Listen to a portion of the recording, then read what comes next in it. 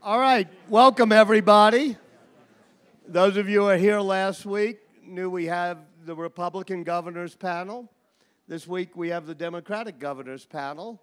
It's one of the rare spots in America where people try to have open minds, be bipartisan. So welcome. Speaking of which, let me introduce Tom and Bonnie McCloskey. Thank you all for sponsoring this.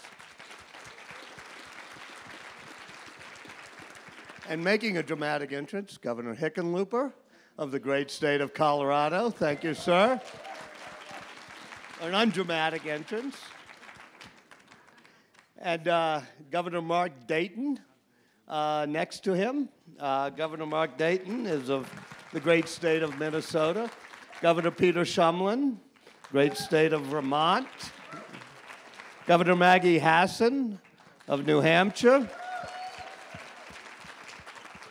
Governor Martin O'Malley of Maryland. And a return visit from Governor Nixon of Missouri. Thank you all very much for being here. And I sort of joke about the Republican governors and the Democratic governors, but it's very important to have governors here because they do something that we don't do in Washington, which is they actually govern, which is why they're called governors. They work with legislatures of the other party. They're able to lead. They're able to find common ground. This is what we're missing in politics in America today. And so it's particularly a pleasure to be on stage, with all due respect to our friends who are in the House and the Senate, with people who actually govern. Thank you all. Great. Let me start with Governor Nixon, since he's on my left here, and Missouri. Tell us, you've been very pushing on early education, K through 12 education, and skills to the workforce. Tell me what you're doing in Missouri on that. Well, first of all, we really believe that the best economic development tool there is education. I mean, as you sit across the table from folks trying to invest in your state or expand in your state, what they want is strong workers, agile workers, folks that can get up early, stay late, take training, and move forward. And it's up to us as states to get that baseline done. More preschool, more rigorous, much more rigorous high school, and then a path to continuing life of education. We're very proud in Missouri of some of the things we've done to expand that preschool access, to get new testing in our high schools, and then to also have the lowest tuition rate of any in the country as far as the increases, and to focus on getting those. We just really believe that that is the best long-term strategy to meet the workforce needs of the future, and it's paying off for us with significant investments and significant movement forward. You know, I was talking to Governor Nixon earlier today about somebody I write about in my next book, who's a deeply inspiring person who nobody's ever heard of. Her name was Jean Jennings. The reason you haven't heard of her is she was one of the first great computer programmers, but she had to do it in secrecy because it was during wartime. And she was doing the programming for ENIAC in order that it could figure out how to test the implosion of an atom bomb and how that would work. The interesting thing I found about her, sorry for telling this tale, but she's from Alanthus Grove, a tiny town in Missouri. She goes to Northwest Missouri College, and she was supposed to major in journalism, which is what they taught girls back then, but she hated journalism. You know, I can understand. And decided she loved math. She became a great mathematics student at Northwestern State and saw an ad saying mathematicians wanted. And so she answered the ad. She ended up being at Aberdeen Proving Ground when they had to reprogram ENIAC to do it. The reason I say all this is her tuition was $72 a year. I just looked it up. At Northwestern Missouri is now $14,000 a year. How are we going to have future Jean Jennings, who can come from a family of 7 from a poor farm and make it into the workforce, if we can't keep the cost of higher education almost free? Well, I mean, I'll be very quick in my, you can't.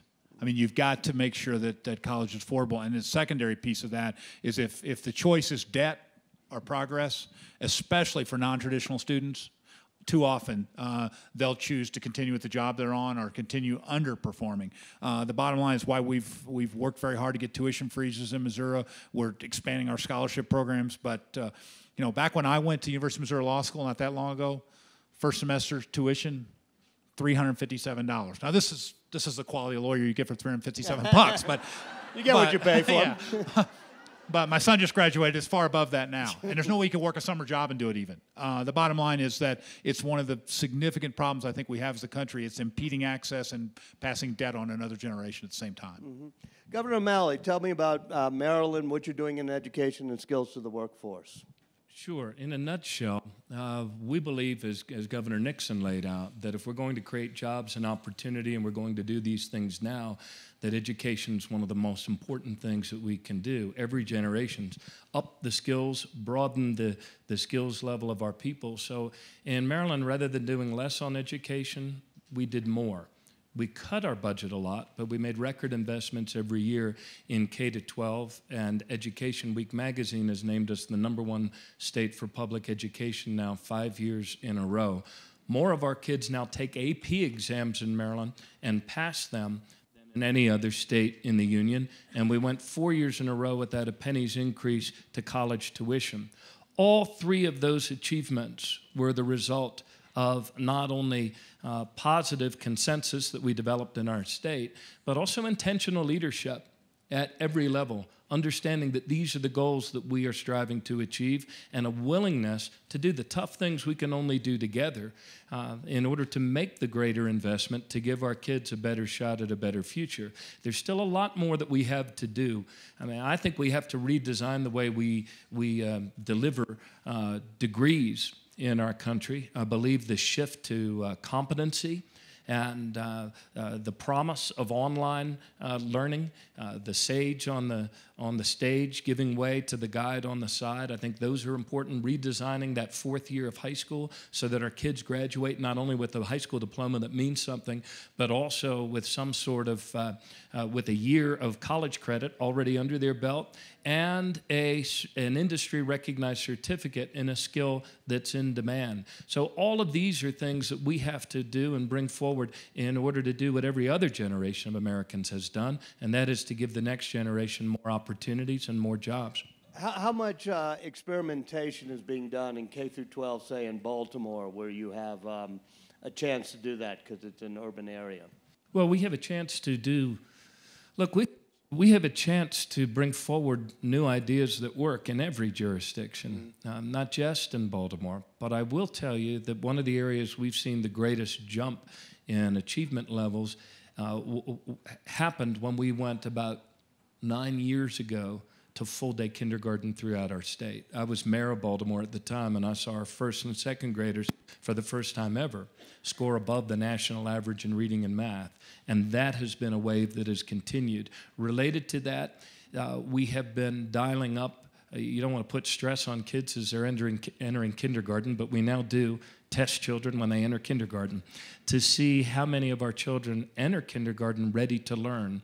And we've expanded a whole ecosystem of that pre-K learning and development, shifted it from our health department to our education department so that there's standards. And now we've moved in the last 7 years from 61% of our kids entering kindergarten ready to learn to now 83% enter kindergarten ready to learn.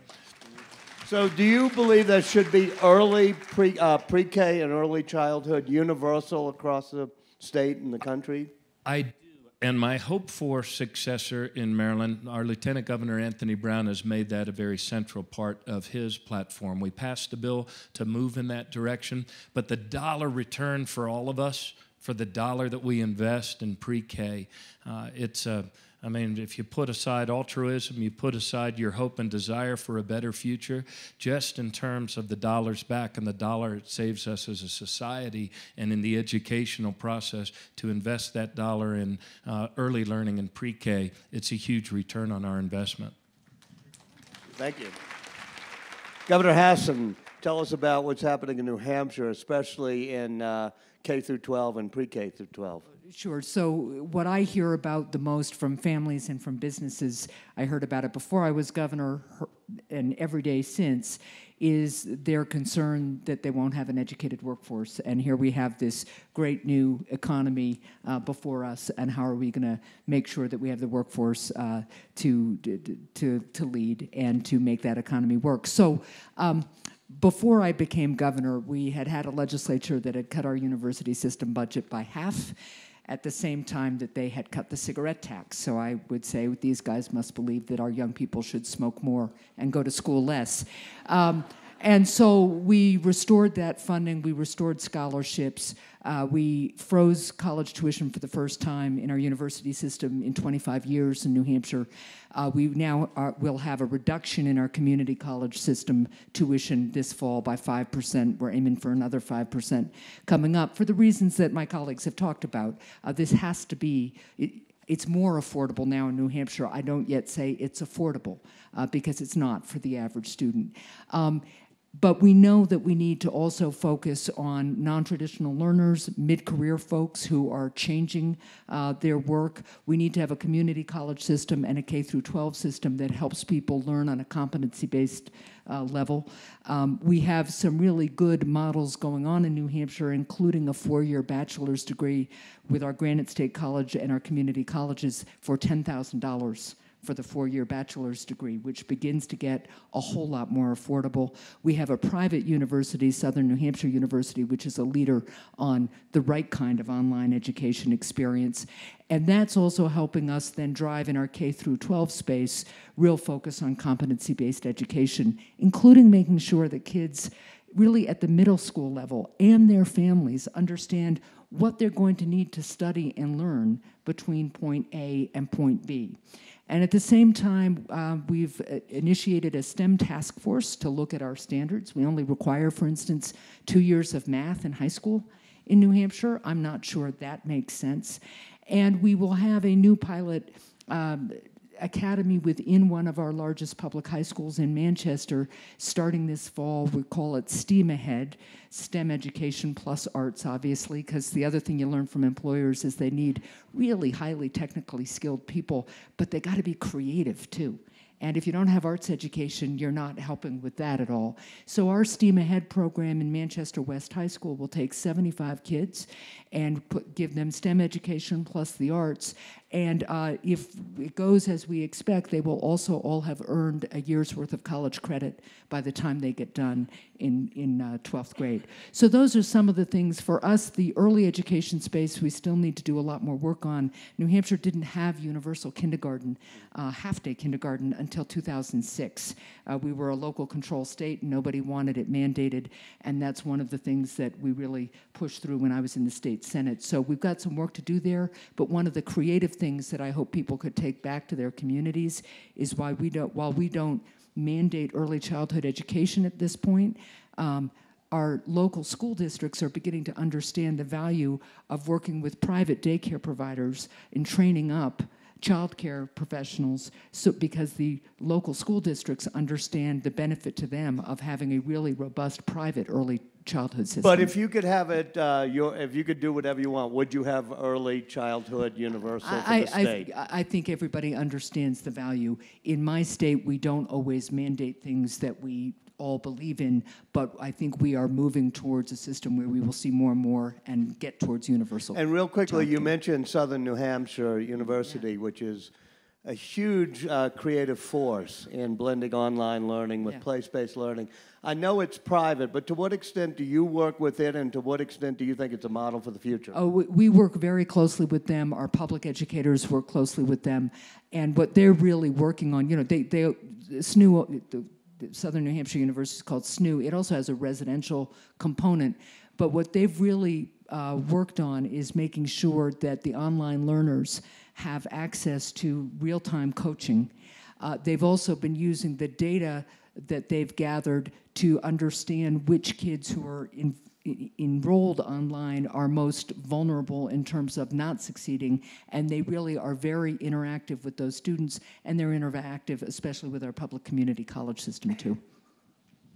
Governor Shumlin, you've, I think, given free 2-year college education to everybody in the state. How did you do that, and what did you get for it? Well, first of all, I just want to say that it's inspiring to be up here with the governors that we just heard from, because one thing we get as Democratic governors is that if we invest in education from 0 on up, and workforce retraining, we got a bright economic future in this country. And if we don't, we won't, and it's that simple. What we have done in light of the challenges that we're facing with cost, and I think the first question to Governor Nixon was right on point, was in light of the fact that we governors all are managing tough budgets where we don't have unlimited cash that we can just throw at the universities, tech schools as we'd like to, how can we be innovative? And I think Governor Hassan just made reference to what we're doing. In Vermont, we've passed universal pre-K this year. I was really proud to sign that bill. We are now focusing on 0 to 3 because all of the research suggests that the brain development, that's actually where you really want to spend your dollars, although I don't want to de-emphasize universal pre-K. But we're trying to invest in 0 to 3. That'll be the next universal push. But I think I'm sorry, explain, what would you do at 0 to 3?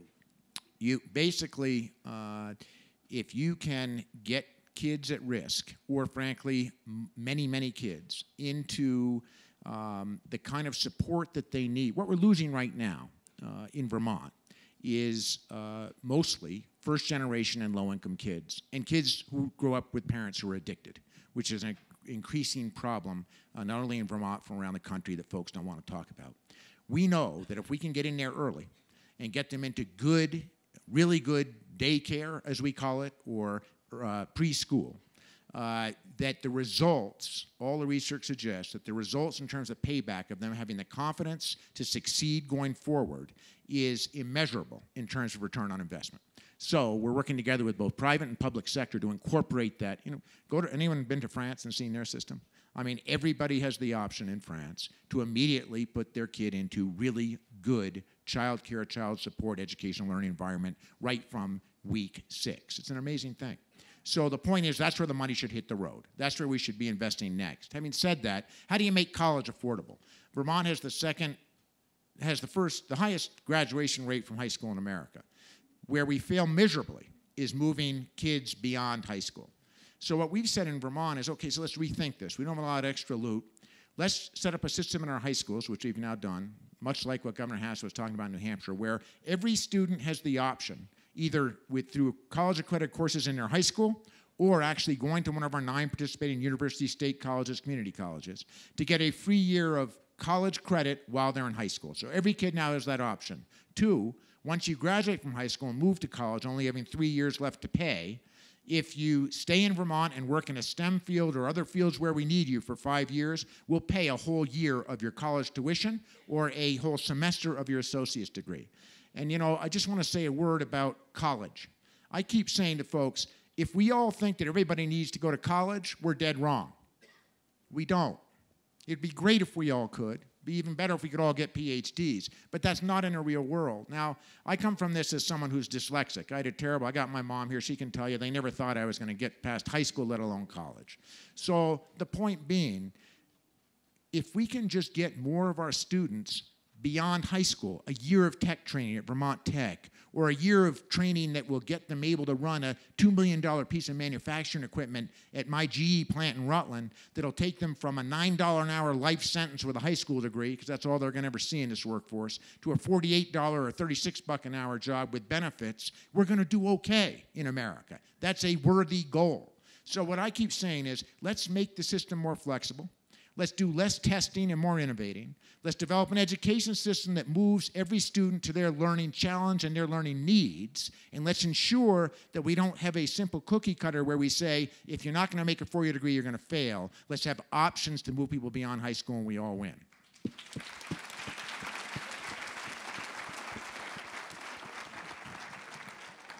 Governor Dayton, I think you spent almost $900 million when you came in for K through 12 and early E through 12, I guess we could call it. And then you really focused on early childhood throughout the state. Tell us about that. Well, like the other governors here, we recognize the importance of education, and actually our business partnership with leading corporations in Minnesota really spearheaded the early childhood, and they recognize the benefits of a well-educated workforce, and especially closing the achievement gap as our communities become more diverse.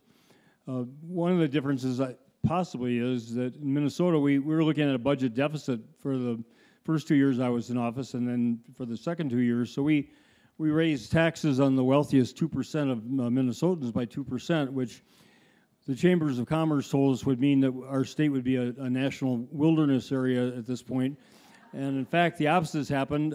We have 154,000 more people working in the state than we did when I took office, one of the fastest growing state economies, more people work than ever before, which is not to say that taxes are not important and a factor, but it's not the only factor. And just gutting education, as we were doing in Minnesota, and gutting some of the other essential services to keep taxes, especially at the very top, inequitably low, is just not the solution, and we're proof positive of that. So I'm pleased with what we've accomplished. I want to go back to your point about the college affordability too. You know, when I was back in the 70s, I worked for then Senator from Minnesota, Fritz Mondale, in Washington, and education was one of my areas. They were reauthorizing the higher ed bill. Back then, college student aid and federal level was 1/3 grants, 1/3 loans, 1/3 college work study. Last time I looked about 8-10 years ago, it hasn't changed much. It was 2% college work study, 18% grants, and 80% loans, which means for most kids and their parents, it's loans, loans, and loans. So these costs go up because our expenditures for higher education are squeezed like everything else by the rising healthcare costs that we have to absorb.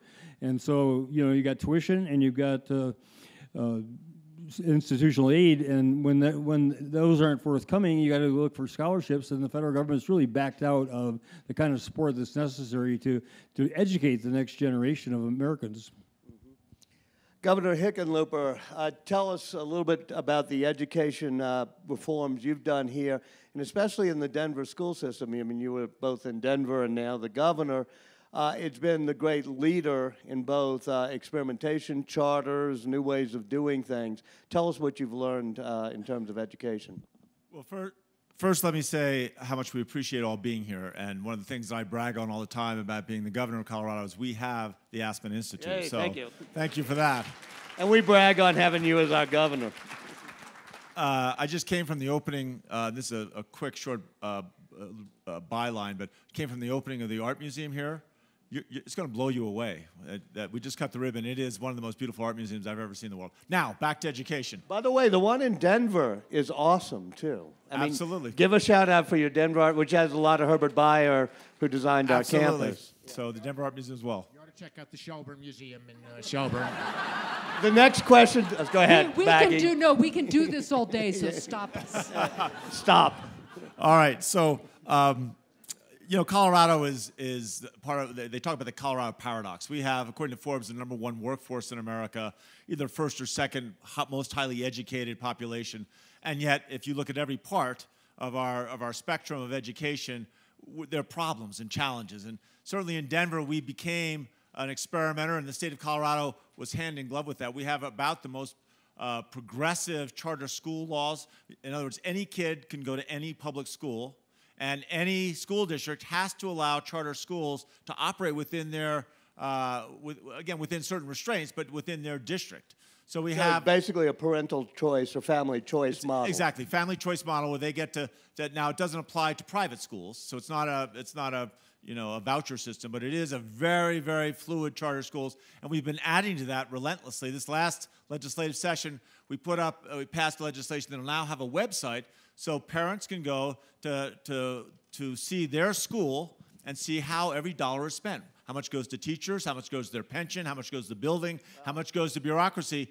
I guarantee you that will engage parents, always a very good thing, but B, it will push schools to be more responsive and to really adapt in delivering the kinds of education that kids want.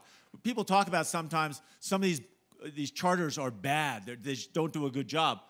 What's interesting is parents are still choosing to put their kids in that school, so they must be doing something right to be attracting these parents. We looked, when I was in Denver, we did a 2.5-year task force on early childhood education. Like all these governors, we recognize it's probably the best dollar you can invest. We passed a sales tax. I think we're still the only city that we did a 0.12% sales tax so that we could get every at-risk 4-year-old to get high-quality education. We also did the first pay for performance, so teachers could get bonuses if they could show they were improving student achievement. A great negotiation with our teachers union, but they supported that program. Mainly, we increased compensation by about 25%. Well, you have to negotiate to get these things done sometimes. And then we looked at scholarships, because again, and I think what Governor Dayton was saying, what everyone said, these kids are walking out of school, and I think a lot of these kids, if they had a better choice when they were 15 or 16, they feel they got to go to college. They end up taking on all this debt, and then their life becomes incredibly challenging. I think if we had better, we have such a shortage of welders and plumbers and electricians right now in this country. I mean, the list, we could hire literally 1,000 people a week in Colorado to do those kinds of jobs. And they're paying, they start at 14, 16, 18 bucks an hour. So that's part of it. But we also wanted to make sure the kids that did want to go to school and had that drive, that they would have a scholarship program. So in Denver, we have the Denver Scholarship Program. Any kid, if they're willing to work hard enough, how little money their family may have will not keep them from going to college. And last year, we added $100 million to higher ed, the first time we've made that large a increase in the history of the state. But a big chunk of that was to begin that kind of a scholarship program. So hopefully in the next 3 or 4 years, a partnership between the private sector, between our foundations and philanthropy and state spending, we'll be able to say that to kids in every part of the state. If you work hard enough, you're willing to put yourself through the paces to get through college, we'll make sure you don't leave with a bunch of debt. Thanks. Thank you. I've asked the whole panel one question on education. I think I'm going to go and ask specific questions to each governor that's more related to their specific things they've been doing in their state, and then open it up. And so I'll start at the other end and start with you, Governor Hickenlooper. At the security conference we've had here and at everything that's been talking about from Ukraine to what's happening in the Middle East, they say, what could we best do as a country to help deal with some of these problems? And one of the top things they say is produce more oil, produce more gas, be less dependent, and get Eastern Europe and Ukraine and the rest of Europe off of being dependent on the Russians for natural gas and all. How do you, in a time when everybody's voting in your state on the issue of unconventional sources of gas and fracking, how has the international situation changed your thinking at all, and to what extent can you reassure people that we can have unconventional sources of energy in this state? Well, it's all, the international security sides of this. I mean, we have, by doing horizontal drilling and hydraulic fracturing, we have unleashed inexpensive natural gas that we're going to have for decades. And it's not a field that's going to go dry or have less reserves than they thought.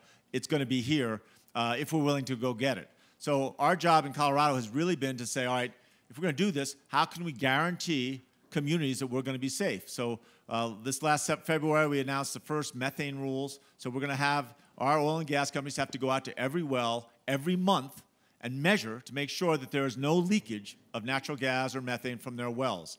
We're looking now, in the old days, if they allowed frac fluid or something to leak into a stream or a pond, could cost them up to $500 a day if it went on for a period of time. That's the art piece up at the museum. Black magic. It's not fracking. These Vermonters, Vermont and New Hampshire, nothing but granite. There's no fracking up there. So I think the challenge there is to look at the potential here that we have here, and yet we need to be able to guarantee neighborhoods. And even so, I think we've got water. What I was starting to say there is if it leaks now, it's not $500 a day. It's $10,000 a day, right? So I guarantee you, if you want to get industry's attention, you make it that expensive, and they will fix it. The last part is we have a conflict between people. I mean, if you've been living somewhere for 30 years and they come along and tell you they're going to drill an oil well in that little meadow across the street, you thought maybe there'd be a few houses, but you never thought there'd be an oil rig there. Most people would say, that's a fair point. But at the same time, if you said, well, that person who owned the mineral rights in that meadow across the street for the last 30 years and maybe spent $30,000 or $40,000 to buy it 30 years ago, that government should come and take that person's private property, right? Most people say that's not right either. So we have a conflict between two frames of self-interest that are definitely in conflict with each other.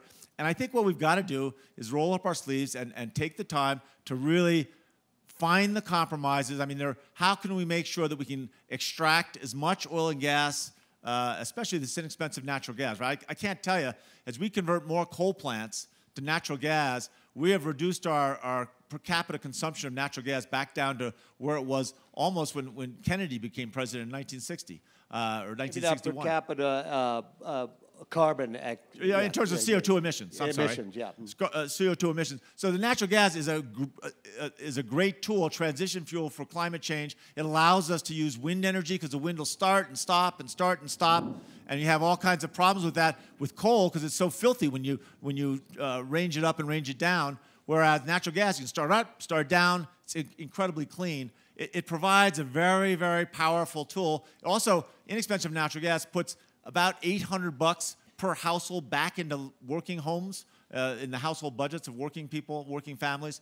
That's a valuable thing. And then international security, right? We don't end up having to send so many of our kids off into harm's way, really making sure that we have a secure energy fortune. So I'm a big believer that we can find the compromises and harvest this energy safely and measure that and prove that to the public, but that it's going to take a lot of conversation to convince people. Good luck. Thank you, sir. Governor Dayton, I have another question for you on economic development, but I know you've reduced carbon emissions in Minnesota by a huge amount, right? How did you do that? Well, our legislature over a decade ago really took the lead and set goals for 2025, 2030, and our utilities have really done a superb job. Xcel Energy has led the way, and we are third among the states in the percent of our electricity comes from wind energy. We're well suited to that, but they've been in the forefront. Our utilities have reduced their mercury emissions by 95%. So when the EPA latest proposed rules came out, it was really a non-event in Minnesota because we were already there and beyond, and obviously there's more to do, but it shows that it can be done. We're not an energy-producing state. We don't have all. They try to take our sand for fracking, but we objected that unless they can find oil underneath Minnesota, that it doesn't seem quite right. But you got mountains. I mean, you got enough stuff here as it is, Let me ask you about the economy, which I was going to ask about, though, which is you actually had some tax increases at times, but you have, if I think I'm correct, Minneapolis may be the lowest unemployment anywhere in America of any urban area? Minneapolis-St. Paul metropolitan area is the lowest unemployment rate now of 4.0% of any major metropolitan area in the country, and Rochester's 3.7%, and Mankato's 3.4%. So it's really statewide, and it underscores again what I said. I give the credit to the people of Minnesota, to the business owners, the entrepreneurs who have taken the initiative. They may not be thrilled about paying more in taxes, but it wasn't enough to change the basic equation that Minnesota is a profitable place to operate and to expand and to create jobs. It's a great place to raise your kids and your family. So in balance, we're on the right path. But we had Governor Walker here, who is, a neighboring state with a totally different approach. How has your economy and his fared? Well, with all respect, I said I finally found somebody who can make me look good by comparison. You compare Minnesota's economic growth of the last few years with Wisconsin's, and we just totally surpassed them in just about every measure. And that, again, says to me that it's not just about, gutting and cutting. It's about making wise investments in the future in education, transportation, economic development incentives, and the people are going to benefit from that kind of strategic approach. Governor Shumlin, I have a question for you, but I saw you leaning forward as if you wanted to comment on something that was just said. No, Walter, nothing personal. I'm leaning forward because I'm the only guy that didn't get a bar in there. I think the staff here said he's a dyslexic one, he can adapt. So I'm doing fine, but if it looks like I'm lunging at you, it's just because I got no bar. Oh, okay. We have a bar in the Meadows reception. Let me ask you about the Affordable Care Act and health care, because you're the only state, I think, that has also tried a single-payer system. What have you learned from that? Well, we're moving to a single-payer system. So Affordable Care Act is great to expand Medicaid for folks that really desperately need access to health insurance. The challenge for me with the Affordable Care Act has been that those who designed it in Washington, and by the way, most of we governors weren't governor when it was designed. We weren't there to speak about it. We just have to implement it.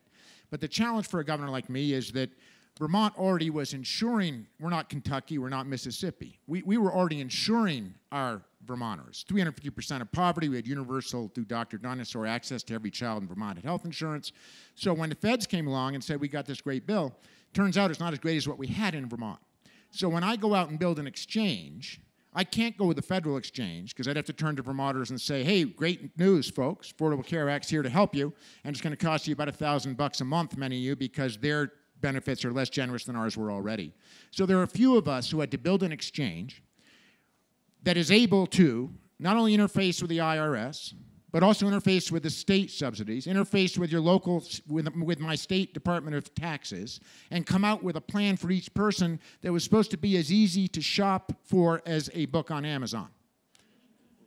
Yeah. Now, all I can tell you is only Washington, D.C., could think that that would be possible. So there are those of us on this stage who have struggled with websites because of dates and what we were asked to do. And remember, the private sector was never asked to do this. I mean, you could not go to your insurance. You know, I'm a business person. I couldn't go to a website, pick a plan for each of my employees or have them do it, have an interface with the IRS for their income check, have an interface with my Department of Taxes for their income check, and come back with a subsidy and pick that could make sense. So everyone says, you know, government's terrible, can't do anything. And private sector always gets it right. Well, if the private sector always got it right, why didn't they do it before they told us we had to do it? So my only point is the Affordable Care Act gives access. It's not a huge help to states like Vermont that were already doing it already. So what's the problem? The problem in health care is, and with the Affordable Care Act, that it does nothing to contain cost. Not much to contain cost. So that's our challenge. Now, basic math. In Vermont right now, we spend 20 cents of every dollar we make on health care. So 20 cents of a buck on average goes to health care. If health care costs grow in Vermont, and this is no different for the other 49 states, at the same rate for the next decade as they did for the last decade, that number doubles. And so I keep saying to folks who really are, you know, governors are actually supposed to solve problems for the future, not just this moment. So I see this one as the biggest potential killer of job growth and prosperity for Vermonters. So instead, what I'm saying is, let's maybe look at what some folks in the other part of the world are doing, like everybody else in the developed world that we're competing with for jobs, and maybe have a simpler system. It won't require exchanges. It won't require subsidies. It won't require websites. It won't require mandates to buy insurance. What we're going to do in Vermont by 2017 is, if you are a resident of the state of Vermont, that's right, just a resident, you will be eligible for the Green Mountain Health Care Card that will give you a great benefits package.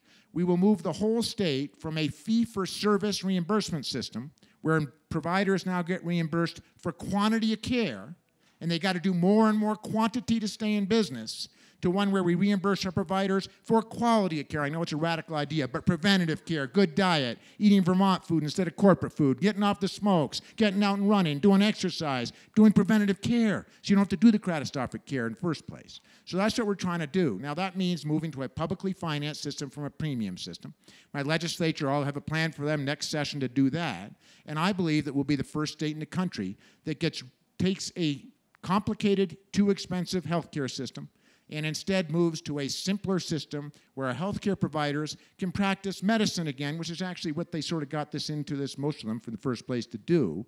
Second, where you have healthcare as a right and not a privilege because you're a Vermonter, not how rich you are, not where you work, or not what life choices you've made.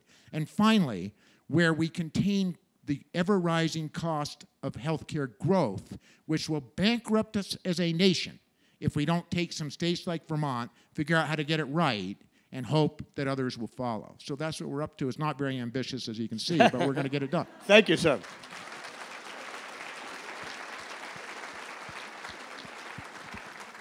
Governor Hassan, yes, you've expanded Medicare and Medicaid, quite a bit, doing it through a very Republican legislature, and you also did mental health.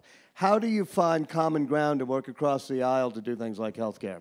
Well, thank you. We did manage first to pass a bipartisan budget. That budget didn't have Medicaid expansion in it. I have a Republican Senate and a Democratic House.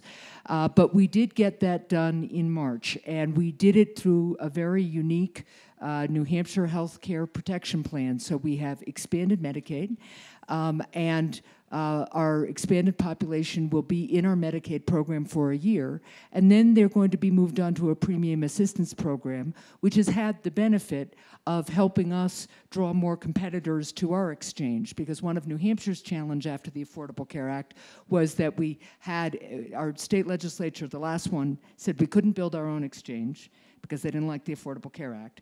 So when I came into office, we established a partnership exchange, but we only had one insurance company on it for the last year.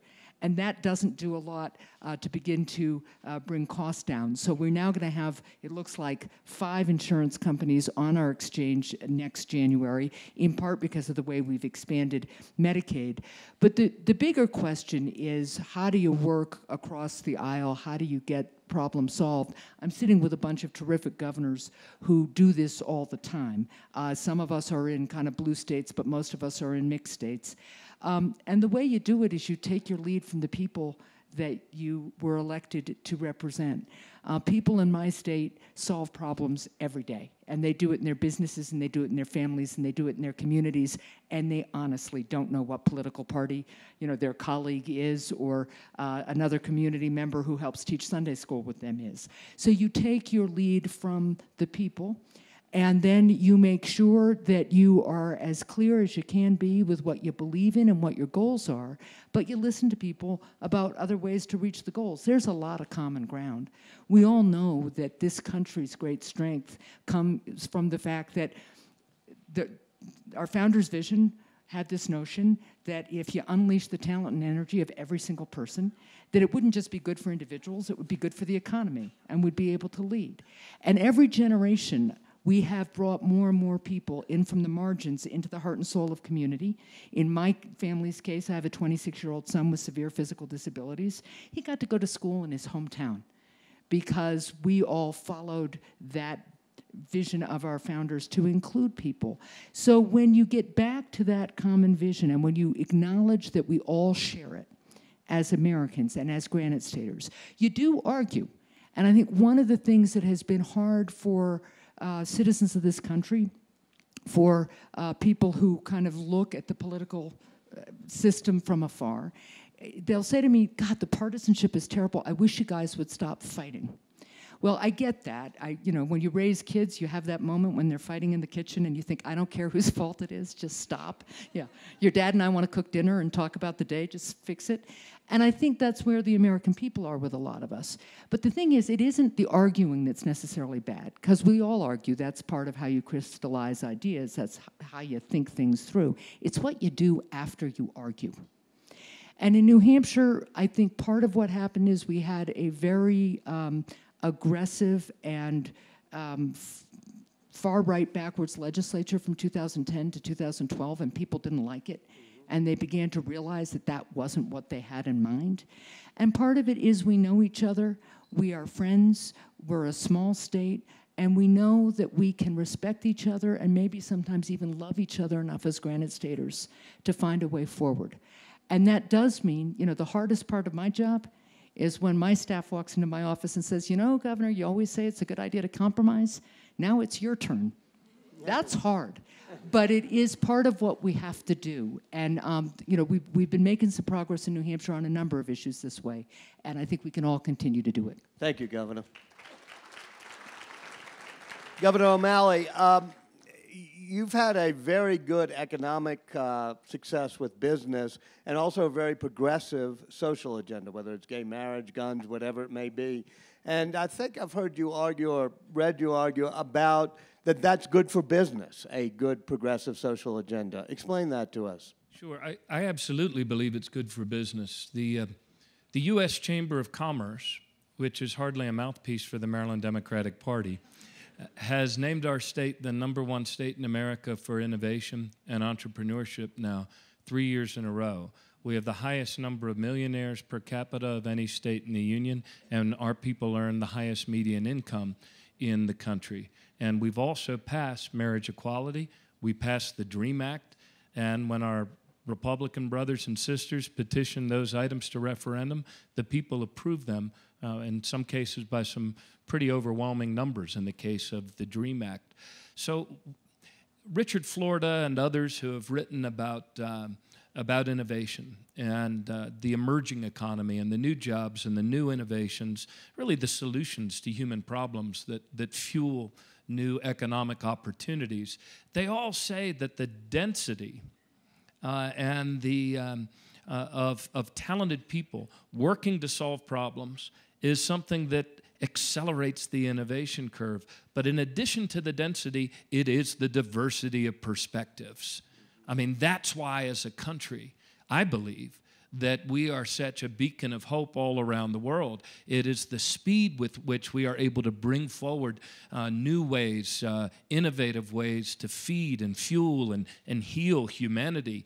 And the great strength that we bring to these challenges is the strength of our diversity, a pluribus unum, that we're all in this together, and that different people from different cultures looking at different problems from different perspectives actually come up with solutions. So I do believe, as I think Maggie, Governor Hassan just indicated, that this is a very fundamentally American belief that every person is needed, and that if we tap to the fullest degree we possibly can, not as a crowd but as a community, the individual and unique talents of one another, and recognize the dignity in every human being, that is a powerful economic engine of inclusion and opportunity, and yes, also of innovation. Thank you. Thank you very much. Governor Nixon, I want to go back to something Governor Hassan said, because you are probably in the most purple state, if I could say it. You have a Democratic senator and a Republican senator. You have a Democratic governor and a Republican legislature. How do you think, both in Missouri and then maybe even in Washington, we can do things to end this sort of partisan, poisonous atmosphere we have and work across the aisle to get some common sense things done? Yeah, a couple things. First of all, we do have, I have 2/3 of the opposite party in both the House and the Senate, so I get a chance to veto and they get a chance to override a little bit. So we tussle a tad every once in a while. So it's really important that we respect each other, because we are going to disagree sometimes. That's good. I think that, I don't mean to be overly simplistic, but I try to use the word cooperate instead of compromise. I think if you say compromise to some folks, then you think they're asking them to step aside their values. But if you ask them to cooperate and listen, sometimes you can make progress. The other thing is, I think that interacting with members of the legislature, at least for me, I do it outside the Capitol. I do it back in their districts where I can meet with them in a more relaxed setting, so you don't get this kind of pack mentality that gets going anytime you get in a legislature. And number 3 is understanding the great diversity of our state and trying to put benchmark value pieces that we can all agree on as the centerpiece of discussions. And then not being afraid to disagree. There's nothing wrong with disagreement. Really all a legislature is in Missouri on the House side is 163 people who are supposed to disagree. There's nothing wrong with that. As Maggie said, there's nothing, when it's bad to yell and to scream and all that sort of stuff, but if you can be calm and disagree in rational terms, it's stunning what you can get done. For example, after the horrific tragedy in Newtown, we decided not to focus on guns in Missouri. We decided to focus on mental health. Now we put 30 liaisons out in community mental health centers that are working each day. We've become the #2 state in the country in mental health first aid.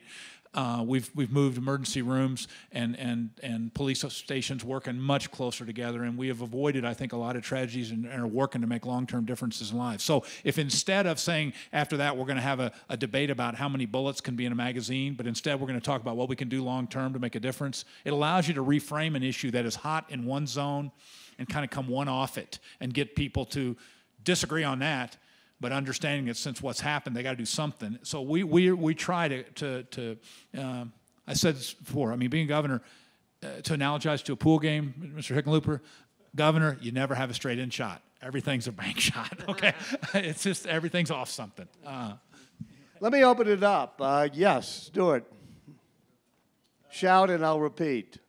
Last week we heard some wonderful reports from some Republican governors on some phenomenal success that they've had in lowering taxes, creating jobs, increasing their education. Do you have a problem with that philosophy? And also, why do you think there's so many more Republican governors than Democratic governors? Who wants to take it? It's a jump ball. I'll take Go for one. it, Governor. I mean, we're the 5th lowest tax state in the country. In my legislature this year, I vetoed it all, did $1.3 billion in tax cuts. I do not think that that's a good economic plan. Okay, we cut taxes 4 times my first term as governor, focused on job creation. So I believe in low taxes. I believe in a synergistic relationship between, us, so that if business grows, we grow too.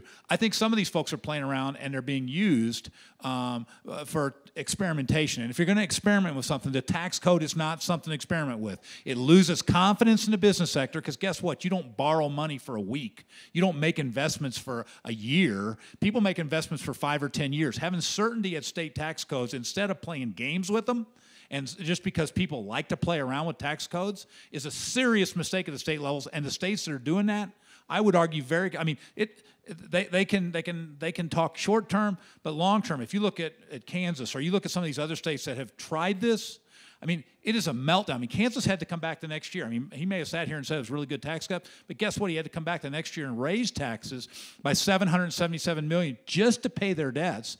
And, oh, by the way, they've been downgraded. We're a AAA state with low taxes. Certainty is really important in government, especially with different people coming in. And these folks that want to play around with the tax code at the state level is a dangerous thing to do. I want to get Governor O'Malley in, but I do want to take up something you said, and I think Governor Dayton said. We have sort of comparable experiments, which is Wisconsin and Minnesota and Kansas and Missouri. And I think Senator Brownback was trying to make, Governor Brownback was trying to make that.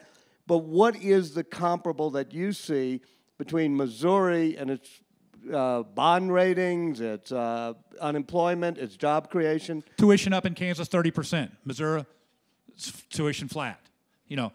Teacher salaries up in Missouri, tuition flat. Our tax rate lower than theirs overall. The shift to local taxes because the state doesn't meet its burden by the local districts having to raise property taxes, having to go to the voters for locals in Kansas. Yeah, you just shift it. I mean, these needs are out there. I mean, I've had long debates with guys like Art Laffer and all this sort of stuff and ask them, what's the bottom of the Laffer curve? I mean, you can make a good debate at a cocktail party around the Pachyderm Club that all the money should be in the private sector. Nothing wrong with that. I mean, somebody will buy you another gin and tonic and give you a $100 check, okay?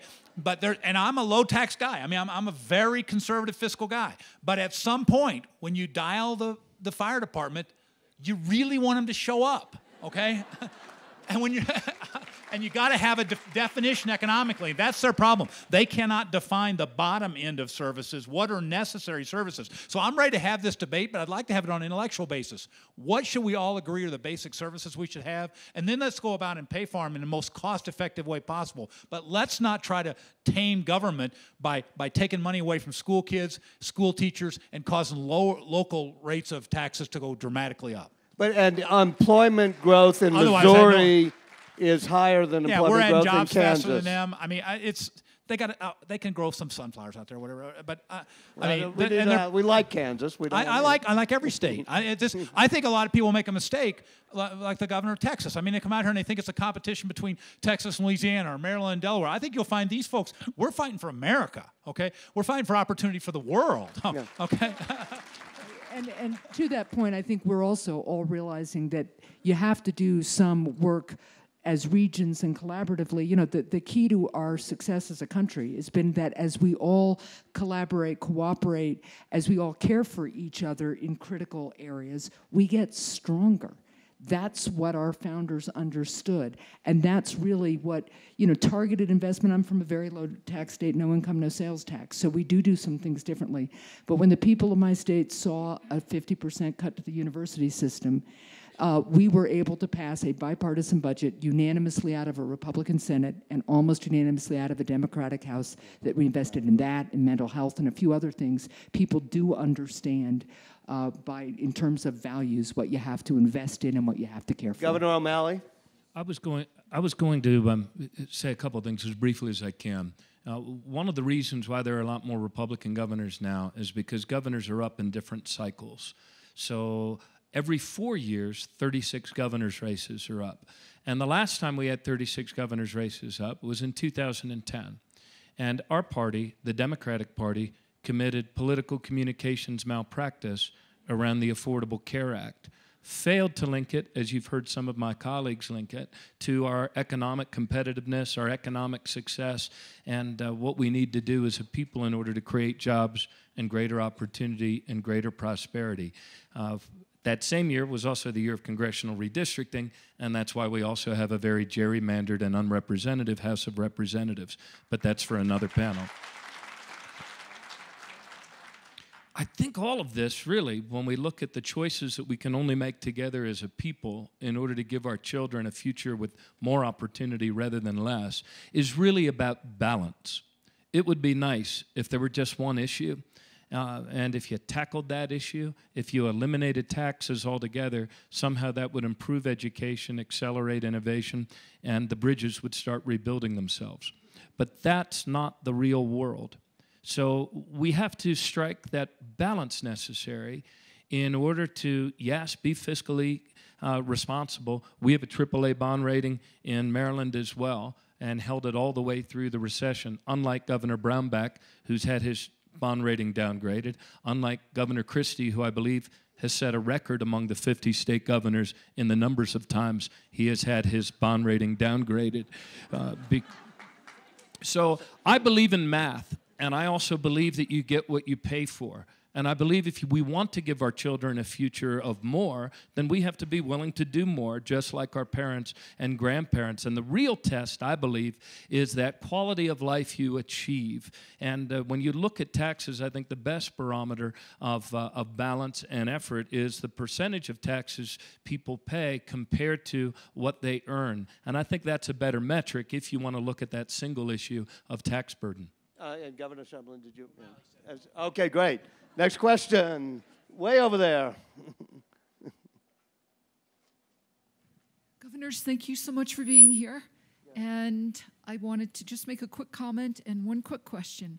The comment is, thank you to the governor from Vermont, Peter Shumlin, for last year, if you remember, I asked you the question about GMO labeling, and you said you would put it into effect law, and it is. Thank you. And I hope all the other governors up there follow suit. And my question, I'm going to fast forward to elections November. And if Hillary Clinton makes an announcement that she is running for 2016, do you all think she should be the nominee? Or do you think that even though we know she's going to crush anyone that runs against her, do you think she should go through a primary? Anybody want to take it? Well, Go ahead. I support Ambassador Clinton.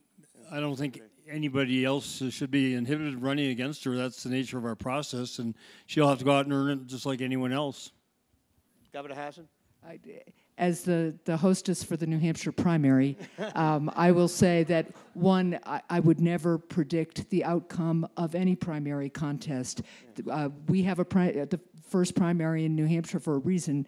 One, we invented it. We were the first state to say we should have the nominating process outside of Washington. But more importantly, we take it very, very seriously, and candidates come to our state and engage, and they are quizzed, tested, and really have to earn the confidence of the people of New Hampshire, and then go on to other primary contests throughout the country and caucuses, as they should. So I look forward to a very vibrant 2016. By the way, I will say, as somebody who's addicted to the New Hampshire primary, I think my wife will attest that I sort of go up there to Manchester early just to be there. It is really good for a party to have a primary and a lot of competition and a lot of ideas in the arena. Anybody else? Yeah. I just want to speak to the first part of the question on GMO labeling, or the statement, to say this: thank you for your support. I'm proud to be the governor that signed the first GMO labeling law into law. It simply says consumers should be able to know what's in their food. I don't think that's a radical idea.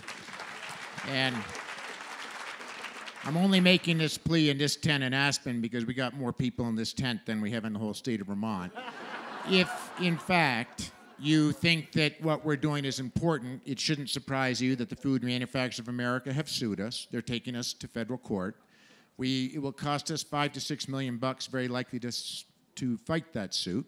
And if you just go to vermontfoodfight.org, you can make a donation to our attorney's fees, and we'd love to have your help. Next question, Mr. McNulty.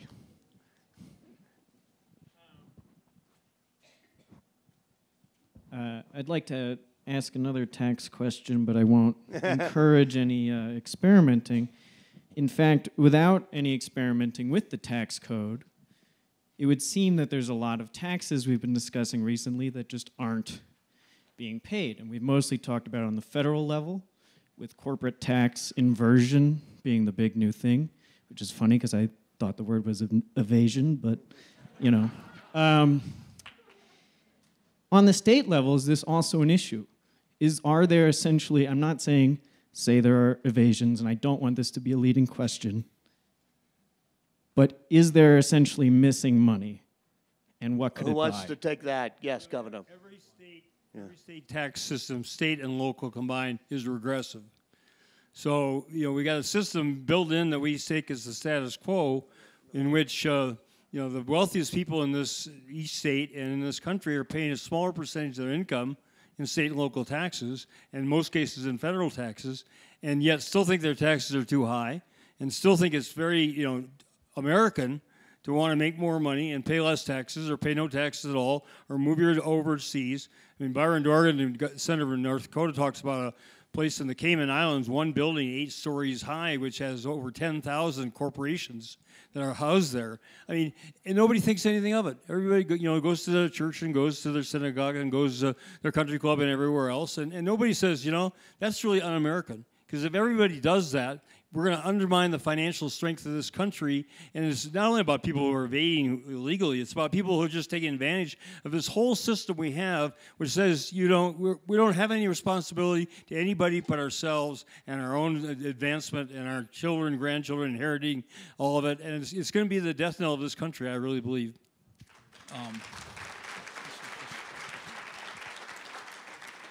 One concrete, quick answer also. It would help if we could get the Federal Marketplace Fairness Act passed. Right now, there is a huge disparity. Explain that. Yeah, under the sales tax, a lot of local businesses, bricks and mortar businesses, when they make a sale, then you have to pay sales tax.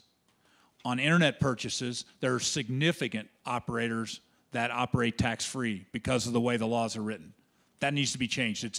It's really deteriorating mom and pop businesses. It's taking away Main Street out there. The United States Senate passed at 72 votes. We need to get that done so that the states then can put our laws in place so that you're not having people avoid dramatic amounts of local sales tax, which is very important not only for fire stations and schools but states. And that measure needs to get done. There's a huge level of transactions that are being driven to a tax-free haven there. Governor. And while we're at it, if we're going to address everything, we really should address the corporate income tax and how to figure out what the right transaction is to bring all those offshore earnings back into the United States and put them to work somehow to build our infrastructure.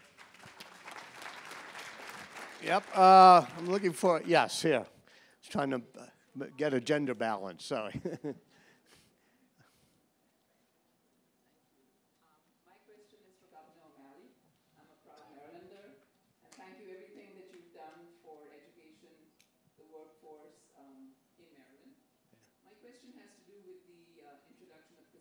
Maryland, and do you think that that's going to erode some of the good work in the field of education in the long run, and the workforce for that matter, industry? Yeah, this was one of those issues that managed to pit us against one another for many, many years, kept us from getting a lot of important things done. We went to a system where we have, I think now, is it 5 locations, maybe 6 locations in our state. The lion's share of the proceeds do go to education, though all of us are paying a little more. I mean, we asked everyone to do another penny on the sales tax. We put in place a progressive income tax. We raised our corporate tax. And the lion's share of those new revenues all went for the increased investment that we were making to mostly K-12 education. I mean, we talked a little bit here about tuition freezes. What tuition freeze means is that together as a people we invest more in higher ed so that the kids that are going through college aren't forced to pay it all themselves like it's a toll road or something. So the compromise that we worked out, the cooperation that we worked out on the gaming regimen was something that at least resolved it in our state and put it behind us. It is one mix of the revenues we have, just as we've had lottery revenues for 50 or 60 years. It's certainly not why I got into public service, but sometimes you have to untangle these issues in order to get on to the bigger issues that make us better as a people. And finally, yeah, in the blue and white stripe there, sir. Yeah. I can't see, sorry. What is the policy of each of the governors towards fracking in their state? All right, we've already heard Governor Hickenlooper, and those of you, since Governor Dayton, you don't have unconventional sources of gas, really. And I'm not sure, do you in New England? Let us do Maryland and Missouri. We have, along the Mississippi River, we have a very ecologically fragile area, very important tourism, trout fishing, wonderful quality of life. I proposed a ban on any fracking in that area. The legislature wouldn't go along with that. But we do have very tight restrictions now and very vigilant Department of Natural Resources and Pollution Control Agency. But frankly, the jobs that it creates are not worth the economic degradation. Well, who does have tight gas and wants to talk about it? Governor O'Malley? Yeah, Western Maryland sits atop of a portion of the Marcellus Shale. Yeah. To the north of us, Pennsylvania went into this full bore without proper regulations or standards or monitoring in place. Other states are going ahead much more quickly and without as much consideration as we are. We are in the midst of a study right now to achieve that gold standard of the highest environmentally responsible standard for the extraction of natural gas. I believe that American natural gas could well be a bridge to a much cleaner energy future. Whether it's a bridge or an excuse not to do more is up to all of us. I believe it can be a bridge, and it's our hope that by developing the highest responsible environmental standard, as I believe John has talked about, as Governor Hickenlooper has talked about, that may be a help outside the metes and bounds of our tiny state to get Pennsylvania to up its game and to better protect our streams. And finally, yes, ma'am, in yellow. Make it a wonderfully broad question, since we're going to make this the last question. Hi, thank you very much for being here. One of you wonderful governors talked about art and music and the arts in school.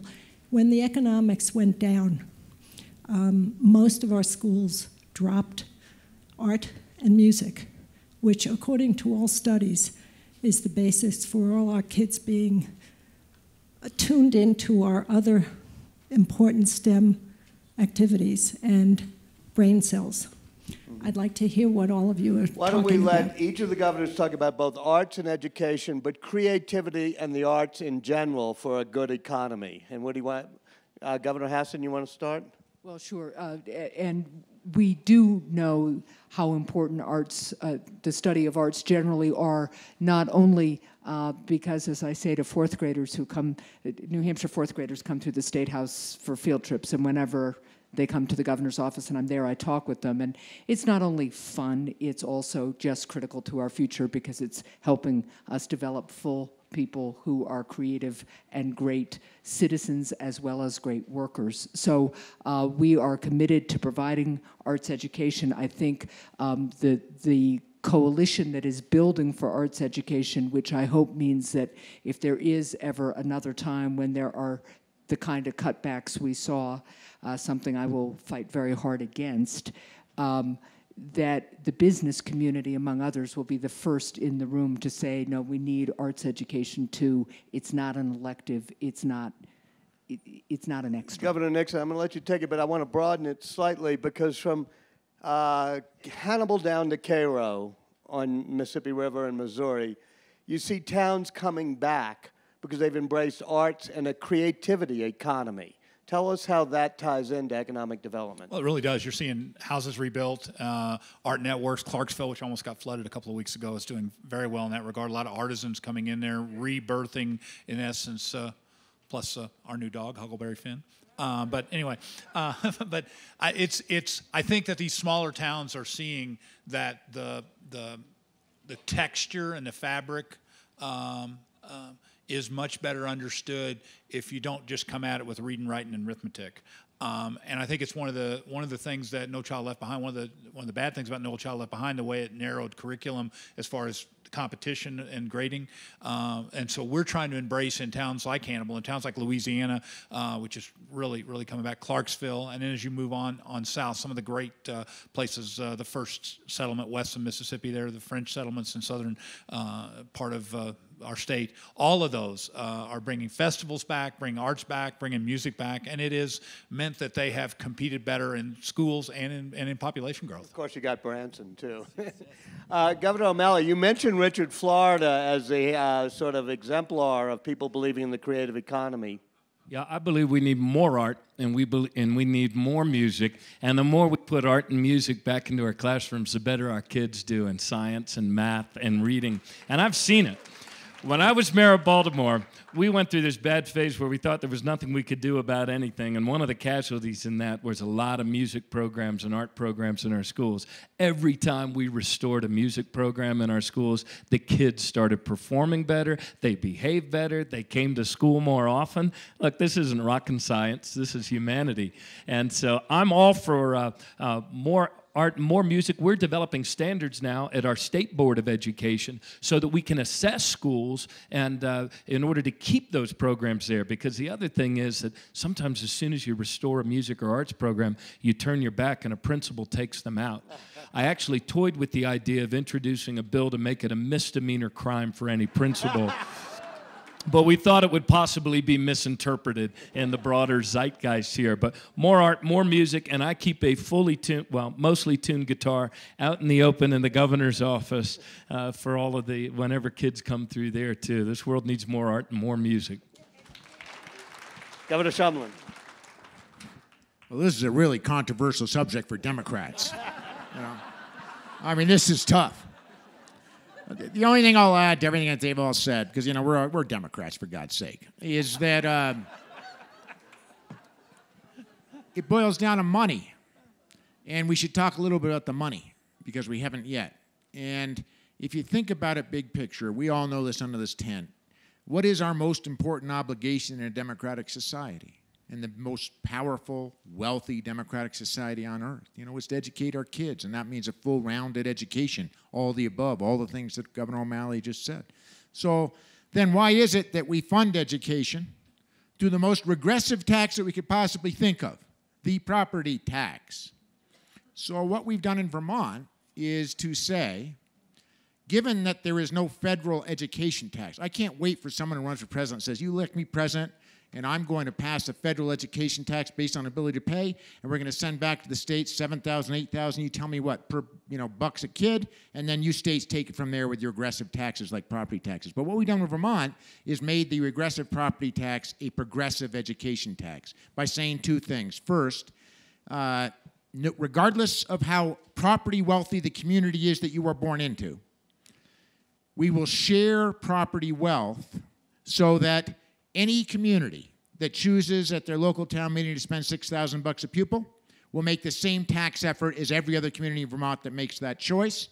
And every community that chooses to spend $12 will make the same tax effort as their neighbors. So you no longer have the kids on Park Avenue in Harlem who are working with different resources, and some get music and art and others don't. The second thing we've said is, and then, if on your house and 2 acres, your education tax is higher than a percentage of your income, we'll reduce your property tax rate. So it's, in effect, we've turned it into an equitable, progressive income tax based on property wealth.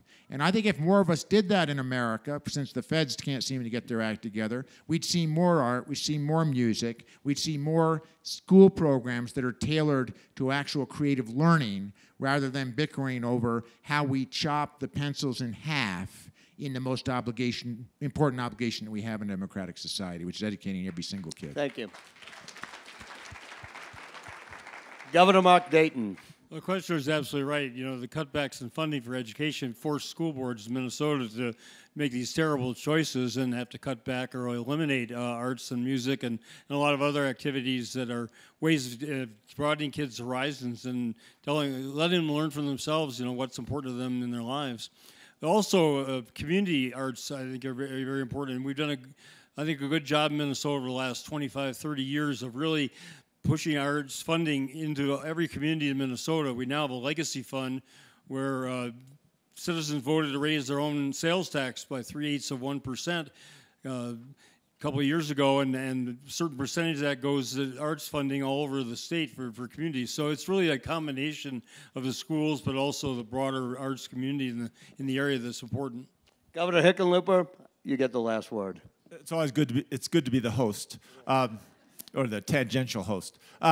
You know, I think the connection between arts at every level and the economy is so transparent. Right after I got elected mayor in 2003, Richard Florida came to Denver, and we ended up having lunch together. And he was describing, I mean, the biggest problem, I think, or, well, I shouldn't say that. One of the big problems with our economy is we have plenty of patents, plenty of inventions. We don't have enough entrepreneurs. I think all of us kind of compete to see how do you get entrepreneurs to come to your cities and your states. And Richard Florida said, you know, most of those entrepreneurs, those nerds, those geeks, they were kind of on the social fringe of high school, and they liked to be around the other people that were on the social fringe, writers, musicians. So we already had a good head start. You know, in Denver's 2.6 million people, roughly half the population of the whole state. And the civic leaders back in the mid-1980s did a tax outside of government. So it was a tax on the entire 7-county area, 0.1%, called the Scientific and Cultural Facilities District. It's the only metropolitan area, I think, still that has such a tax. It's about $46 million a year now. And as a result, Denver's the 19th largest metropolitan area, but it has the 4th most visited museum of nature and science with the largest number of paid memberships of any museum on earth. 65,000 paid memberships. It's got the 7th most visited art museum. It's got the 2nd largest, the Performing Arts Center has the 2nd largest number of seats and venues, second only to the Lincoln Center in the country. And that project happens completely outside of government. And I think that has been part of what, you know, Colorado's renaissance is, not just Denver. I mean, Denver's become, in the last 5 years, the #1 destination for 25 to 34-year-olds. They're now, no one believes me when I tell you this, but there are more live music venues in Denver now than there are in Austin or Nashville. And that, I had Westward, the alternative paper that has a sister paper in each of those cities, get their reporters out, so I can now say that's fact, just so we're clear. And we have the highest concentration of painters per capita, partly the light. I'm not sure exactly how they measure that. But having that creative environment is really attracting entrepreneurs, right? If you go all over the state of Colorado, according to the Kauffman Foundation, right, 5 of the top 20 communities in America for startups per capita are in Colorado. And I think that is intrinsically and directly connected to how much this state has embraced the arts. Thank you all, governors. Thank you very much. Thank you for being here.